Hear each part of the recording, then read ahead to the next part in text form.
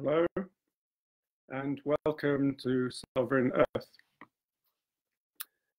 So just while I wait for one or two of you to link in and join me this evening, Sovereign Earth number 29 already, goodness me. And tonight's all about kindness. So I can see a couple of you linking in there. Very kind, feels kind. John King and Isalinda Damas and Karen Cooper, lovely.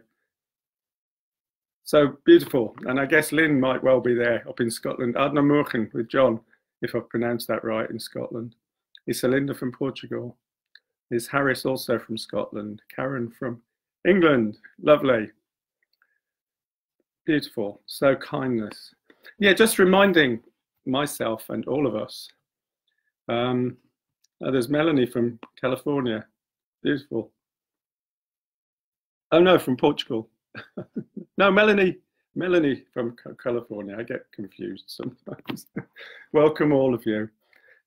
Sovereign Earth is all about and stemmed from this wish to connect with the things that really matter in this world and can really make a difference. Things that we forget and things that matter.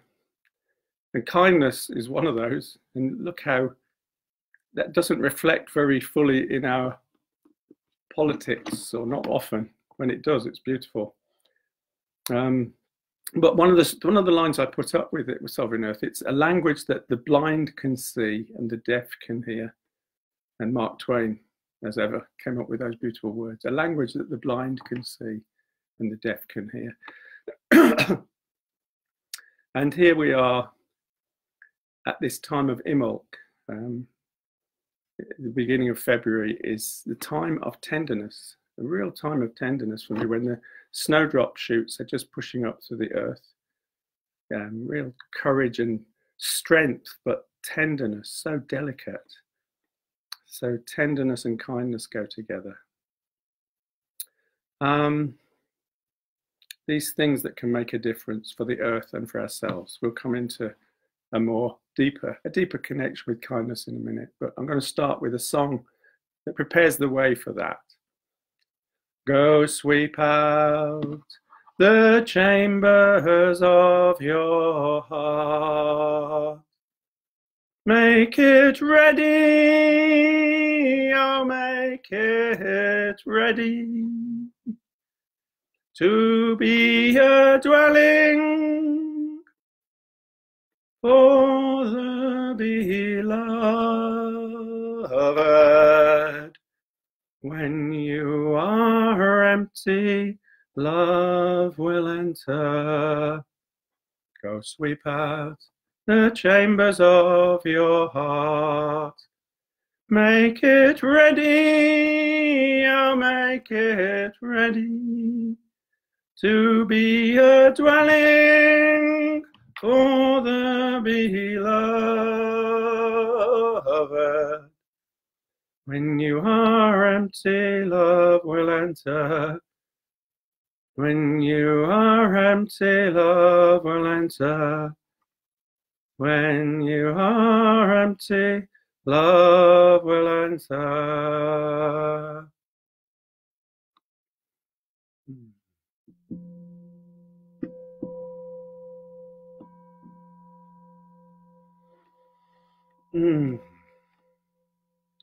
Maybe those of us who are linked in now, we can just close our eyes for a moment and just share 3 breaths together, coming into stillness, coming in kindness, honoring, celebrating and connecting with the spirit of kindness. We share 3 breaths, one for the kind earth beneath us, deep breath.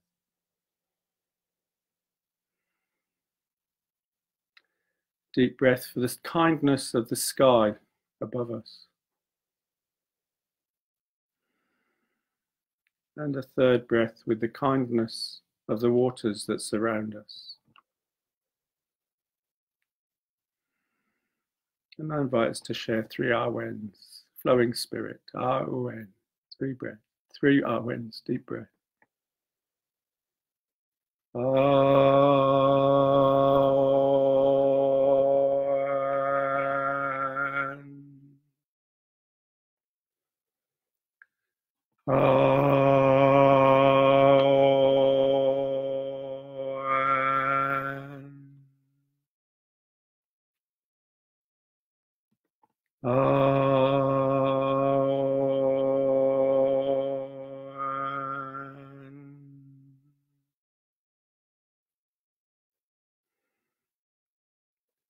just holding on to, we can open our eyes and just coming together, holding on to that spirit of kindness, which is linked to other words such as grace and generosity and tenderness. But kindness is a wonderful word. It struck me that kind, in German, the word for child is kind, spelt the same as kind, kind, and there is a childlike quality to kindness. And those words are clearly linked historically. But now we all know what kindness is, but how do we categorize it or define it? We can sense that it's something that feels beneficial, it gives a warmth, a joy, it brings me alive, and I can really bathe in the beauty of kindness. And also, that's the receiving part, but in giving kindness, it's also a gift, not just to someone else, but it's a gift to myself, to oneself. A really interesting paradox in a way, isn't it? In giving, we receive. In receiving, we're giving. And kindness is a reward in itself. It's given unconditionally, and such a gift to be graced with kindness. Now, interestingly, just yesterday I was given, and often we'll all have this, hopefully, in our lives, some random acts of kindness. So a friend, Janie Rose, who is an artist in the town where I live, I'd said how beautiful her paintings of Bridget, the goddess Bridget, for Imbolc were, and she basically she gifted me a card with the 4 images, these beautiful icons on, just randomly. How beautiful is that? Thank you, Janie, if you're watching. Janie Rose, beautiful artwork. And tenderness, so kindness. It's really interesting that they've done research and work that shows that it's one of the key attributes in choosing a partner. I mean, for some people, it's going to be prestige, wealth, status. For others, looks, maybe, all sorts of different qualities and quirkiness. But kindness is up there with the best of them, as being a quality to look for in a partner. And I'm aware that, yeah, in my life, the people who've been closest to me and who've mattered the most, and it's certainly the reason I'm with my current partner and my beloved Fleur, is kindness. That's the reason I fell for her. It's kindness. And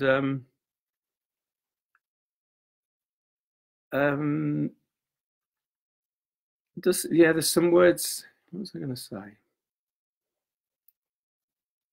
In fact, it's her kindness that has brought this program here. Fleur was the reason I started these programs. She kind of pushed me to do it out of kindness to myself, although, yeah, and it's quite a journey. But this is a beautiful poem by Dostoevsky, which I've had. I mean, I've got my book of Shinings, which I think some of you are aware of, a bit tattered and worn now over the years. It's got all my many scribblings, songs and prayers and things I love. And one from a long time ago, which I've been meaning to include in a Sovereign Earth broadcast before, and now it's come to pass. But just today, guess what? Synchronicity. I came across it. Someone had posted it on, where else? Facebook, when I was looking to set this program up. But the words are beautiful. It's full of kindness, this. Listen up. Love all creation, the whole of it, and every grain of sand. Love every leaf, every ray of God's light.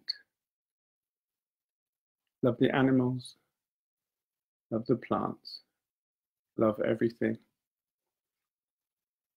If you love everything, you'll perceive the divine mystery in things. And once you've perceived it, you'll begin to comprehend it ceaselessly, more and more every day. And you will at last come to love the whole world with an abiding, universal love. So yeah, they're simple words, but they're wise, and there's so much wisdom in kindness. And I think kindness is a crucial tool in personal development, and it's a crucial tool in bringing our world into a more conducive to harmony and love and fulfillment place, anyway. It's interesting, isn't it, that kindness changes each of us. By practicing kindness, we come into more of a connection with that remarkable and wonderful gift, which we take for granted. But why should there be kindness in the world? It's the fact it's available is a miracle.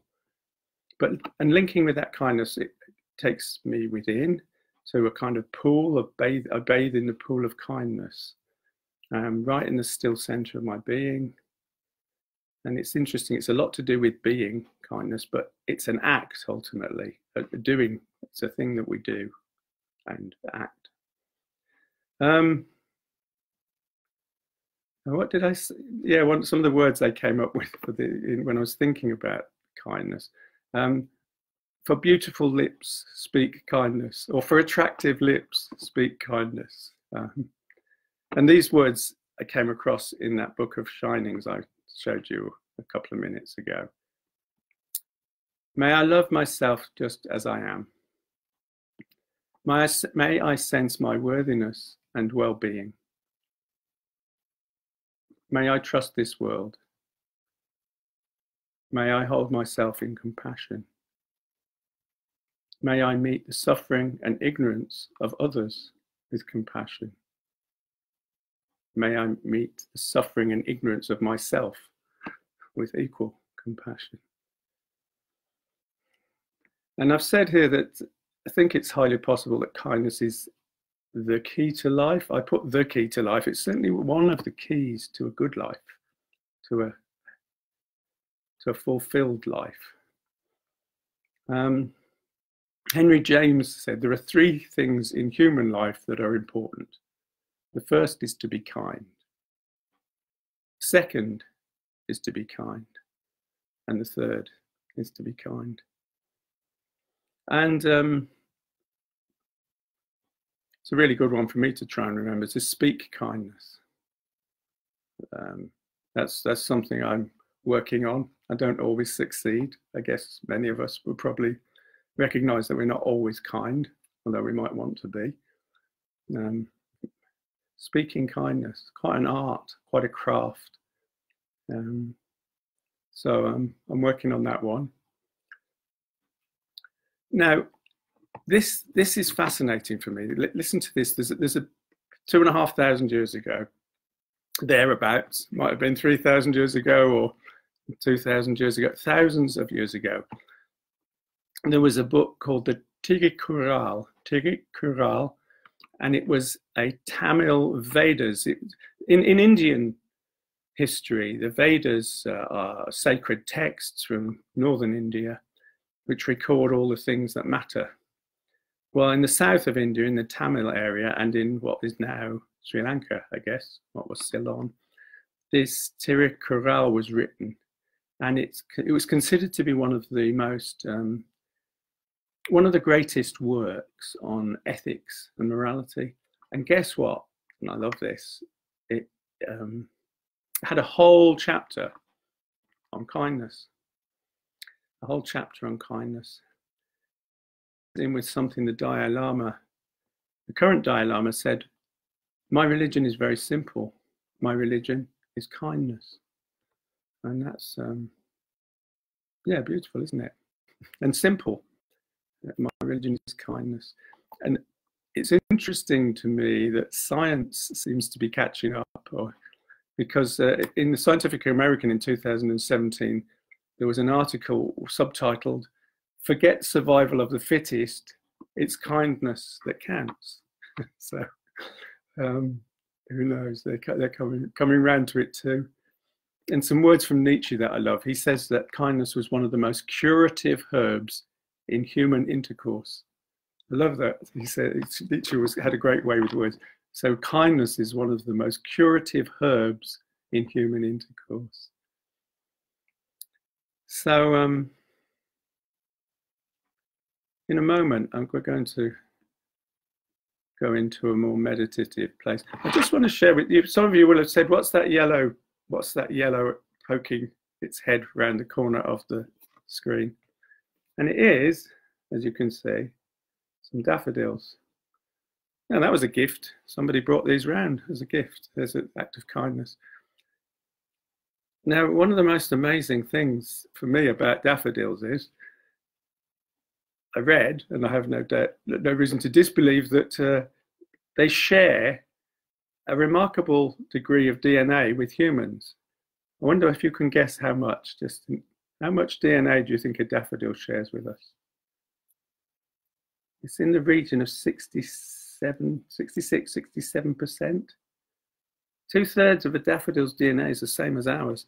If ever we want a reminder that we're all connected, things like that bring it home. Okay, can I invite us, and can I invite us all to close our eyes and just sink into the breath. Really sink into kindness. Why not? Be kind to the body, be kind to the breath. Let the breath be kind to me.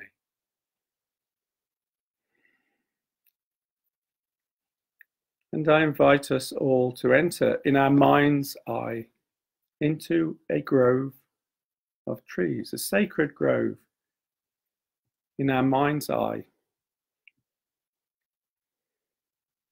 We enter into a sacred grove of beautiful trees. Just imagine it, we're there.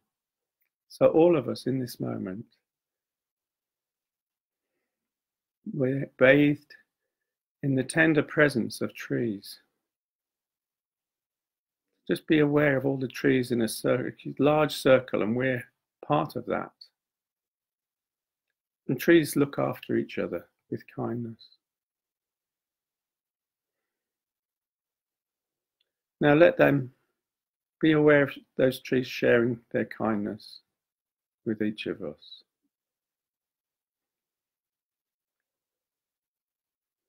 And that all the troubles, the anxieties and the stresses of our outer life be eased and washed away in kindness.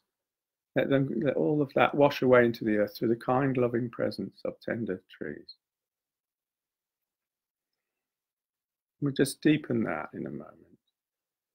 I invite us to walk towards the center of the grove with all the trees in a large circle around us. We walk to the center of this grove.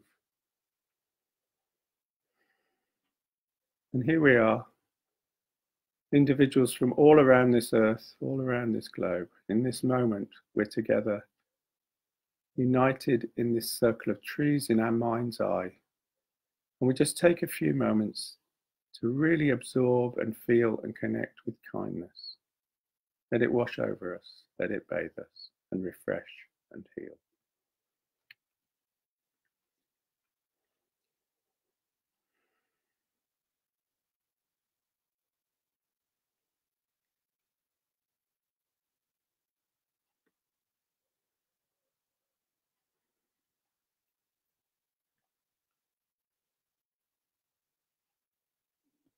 How could anyone ever tell you that you're anything less than beautiful? How could anyone ever tell you that you're anything less than whole? How could anyone fail to notice that your being is a miracle, and how deeply you're connected to my soul. How could anyone ever tell you that you're anything less than beautiful? How could anyone ever tell you that you're anything less than whole? How could anyone fail to notice that your being is a miracle, and how deeply we're connected through our soul?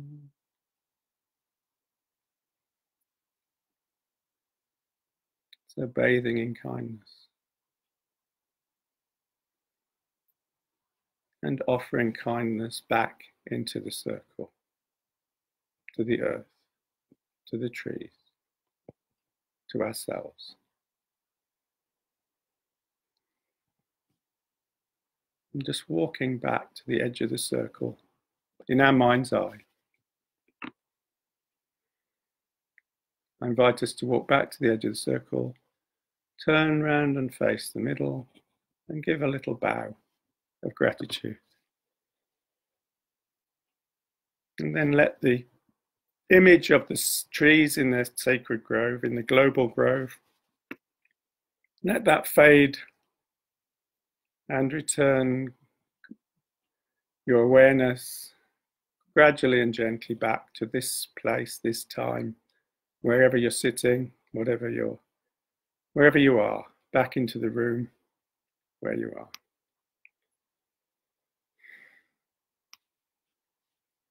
So kindness, so easily forgotten, so easily neglected, such a crucial element of life.